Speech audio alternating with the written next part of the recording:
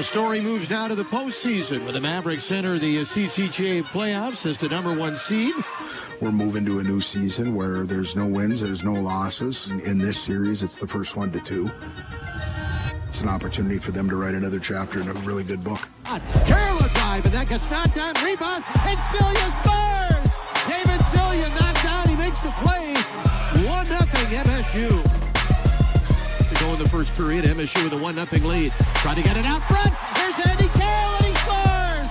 Andy Carroll at his knee, alive and well here in Mankato. Shift, top of the circle, down low, redirected and scored. Lakers right back into the contest. Early goal here in the second makes it 2-1.